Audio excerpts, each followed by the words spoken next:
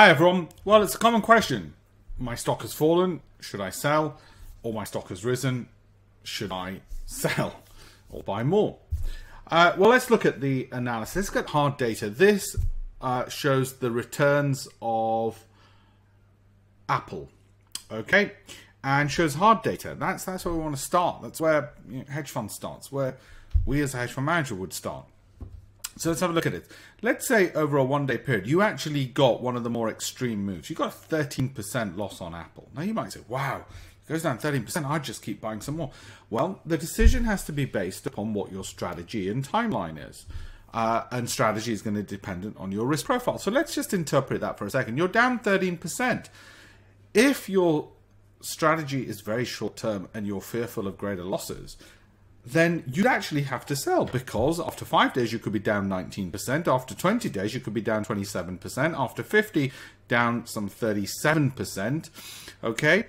However, let's say your view is more longer term. Well, as Warren Buffett and others would say, if it's longer term, you don't get panicked by short-term moves, even though you're down 13%, then 19%, then 27%, then 37%, because you know if you hold on for 250 days, the worst case scenario, most likely, most probably, is that you would be down somewhere between 13% to up 154%. So you can see how a positively return skewed stock such as Apple, or as Buffett would say, companies which are safe and reliable, would over a longer period of time increase the probability of you making back your losses. But the precondition is it has to be a company which has this kind of return distribution, the kind which is skewed to the right hand side, and significantly positive outcomes are likely. The mistake people make is they pick really bad rubbish companies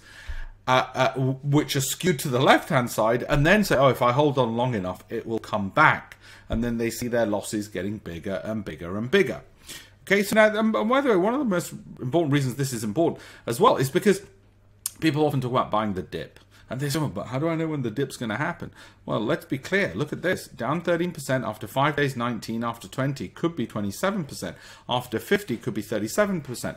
So you might say, well, if we're looking at a dip, we better give ourselves probably closer to 50 days, maybe even closer to 100 days before we determine whether or not there is indeed a dip, because it takes a lot longer for the market and the stock to recover. Now let's look at the opposite end. What if we've been making money? Let's say we were up 13% in a day. Should we take our profits? Should we add to it?